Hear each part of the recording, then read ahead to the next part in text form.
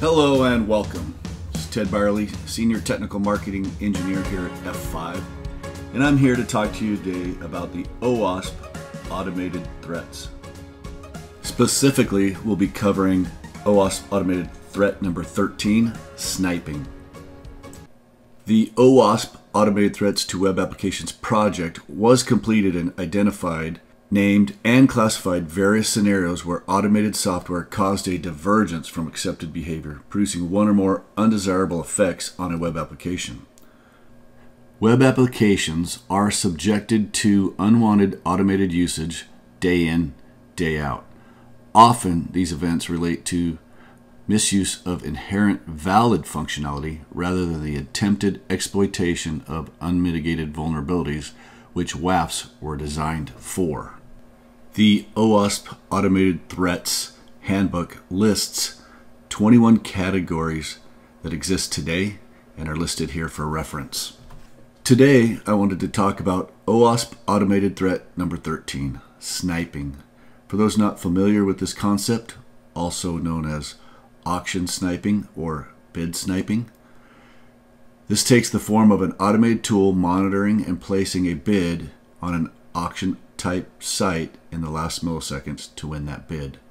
This then places normal bidders at a disadvantage, almost always losing the bidding process. A quick Google search just looking at tools that are available for one particular website had over 200,000 returns on this topic. These results were for hosted services and tools alike to take advantage of sniping. So how are you going to stop these automated threats? Simple. With F5's Distributed Cloud Bot Defense. As the picture shows, we have many solutions. Today we're going to look at the WAP solution, although other videos have covered our F5 bot connector strategy. The first step on this journey is to recognize you have a bot problem.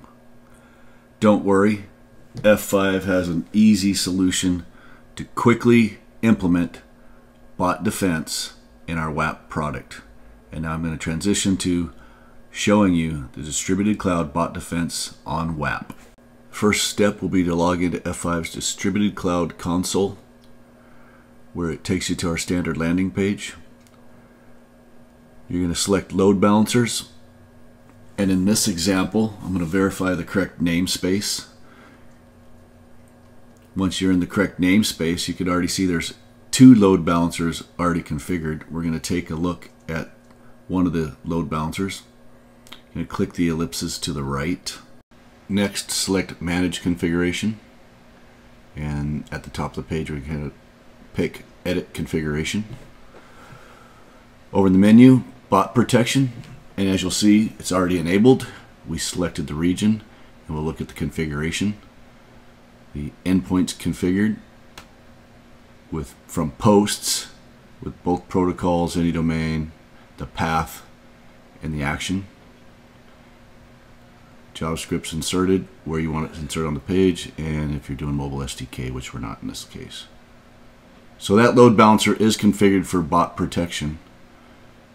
Now I'm going to show you one that's not configured for bot protection. Same way, ellipses, edit configuration, bot protection is not enabled.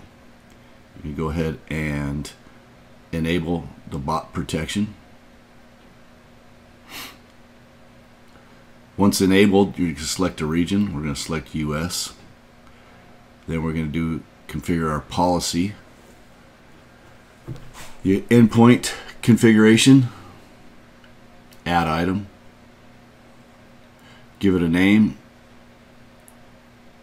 a description if you may, what methods we're going to do. For this demo, we're just going to do a post, but all the methods are available. Which protocol, both HTTP and HTTPS, any domain. We're going to give it a path, and this is your protected endpoint path. Fill in your protected path. After that, you're going to pick a type of traffic, web, mobile, or both. For this demo, we're just doing web traffic and what you're going to do with that traffic. We're going to block it, give it 200 and a message back. Click apply, apply. Then we're going to pick where to insert our JavaScript with its name. We're using the recommended location. Click apply. Scroll to the bottom of the page. Click save and exit. Take you back to your main load balancers page. Now we're going to take a look at that load balancer configured. And this is the main dashboard, but we want to look at security monitoring. And then we show all the security events related to that load balancer. We're going to take a quick look at bot classification, 3 tiles down on the page. Click on one of the events and it takes you into a drill down page where you get all the details with your IP, method, what event and where, and action that was taken. I wanted to reiterate how quickly and easily you could protect yourself from these OWASP automated threats with F5's distributed cloud bot defense. I just demonstrated how to quickly set it up on your load balancer, and F5 will do the rest of making sure your application is used in the way you want it to be used and not abused.